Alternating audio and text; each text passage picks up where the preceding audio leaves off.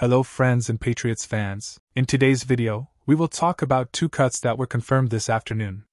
Make sure you are subscribed to our channel so you don't miss any updates we publish here. Before Sunday's expected game against Miami, the Patriots confirmed absences that could influence the team's performance. Linebacker Josh Uche and tackle Vederian Lowe will sit out this crucial AFC East matchup.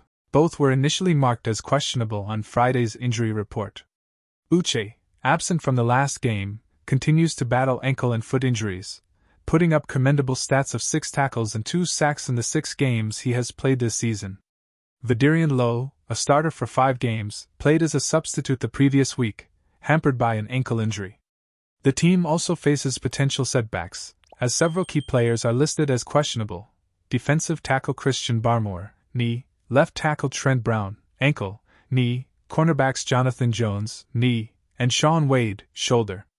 In addition to the defensive ends Keon White, concussion, and Dietrich Wise, shoulder. These uncertainties leave the Patriots with crucial decisions to make before the big showdown.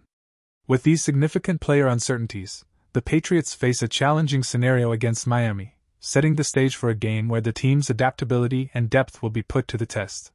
What is your opinion on the absences of Uche and Lowe? Comment below. Subscribe to the channel and stay tuned so you don't miss any updates we publish here. Until the next video, go Pats!